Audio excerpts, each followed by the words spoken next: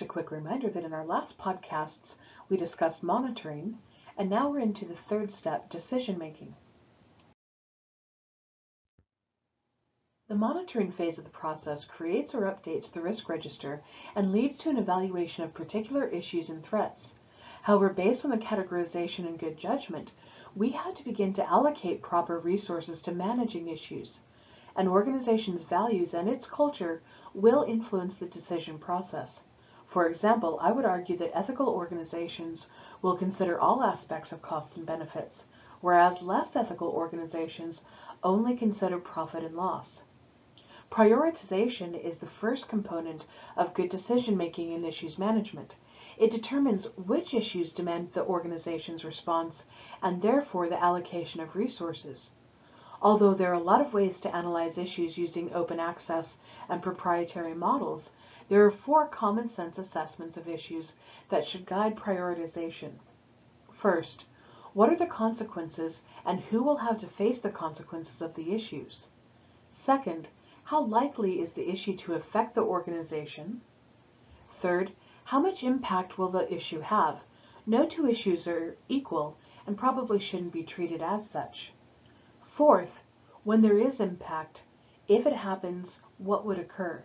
In the context of limited resources, sometimes organizations have to balance timescale, severity, and probability. Prioritization is not a decision that's just made once. Issues can be moved up or down on an agenda for action, or simply back to continued monitoring, depending on the prioritization and the urgency of the issue. Prioritization is often determined by the stakeholders involved as well. Second, organizations must assess their strategic options. Like any other management discipline, robust issues management strategy emerges from sound data, diverse viewpoints, and ingenuity. Credible information in identifying realistic and measurable objectives provides the foundation for effective anticipatory and responsive strategy development. This is, after all, the core objective of issues management. When an organization is evaluating its options, it has to try and make judgments about the types of scenarios that could happen before they make decisions. This is why issues management is research intensive and information based. However, there's also a creative aspect to this process. Issues management analysts need to be able to take existing information and predict realistic situations that could affect the organization. Building on previous research and anticipatory risk management, the decision-making process in issues management has 4 components. First, organizations must identify and choose among different risk mitigation options. Second, organizations must identify the opportunity costs associated with risk mitigation. That's to say, if the organization allocates resources to mitigate an issue, are there other unintended consequences, either positive or negative, that might emerge because of risk mitigation? Third, organizations must identify the residual risk that remains, even after risk mitigation efforts. Virtually no plan completely eliminates risk, and all plans could create other threats. So it's essential that organizations identify the potential side effects to risk mitigation and evaluate those in comparison with the risk itself. And finally, once risk mitigation decisions are taken, who will own the solution development and plan implementation? So, who or what department is responsible for executing different elements of the risk mitigation plan? The final component to the decision-making process is actually taking action.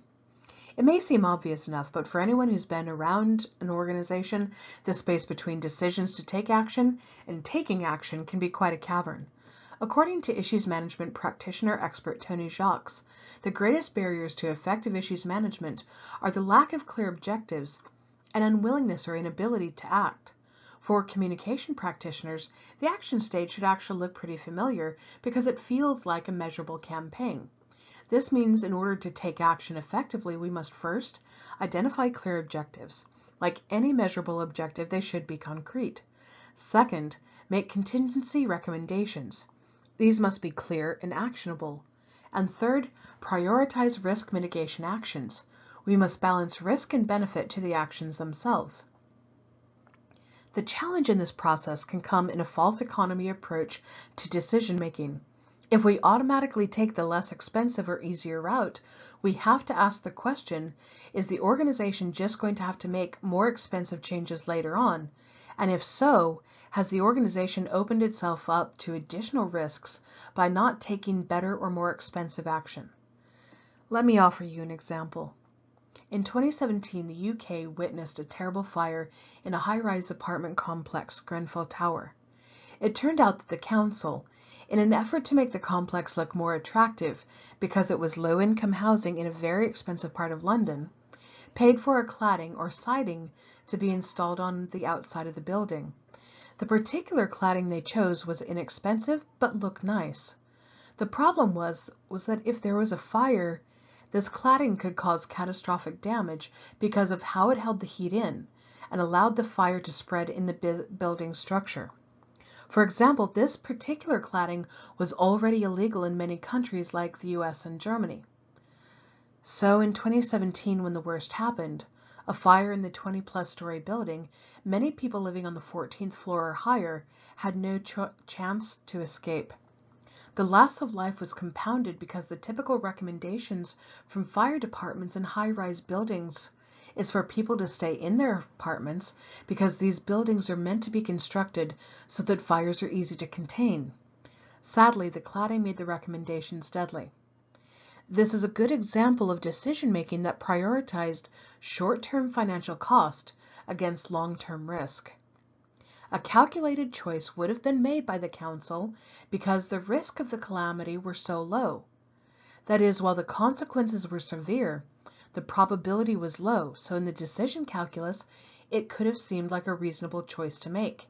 Yet this is precisely the kind of decision calculus that organizations around the world must take, and where the answers rely on economics, risk evaluation, and ethics.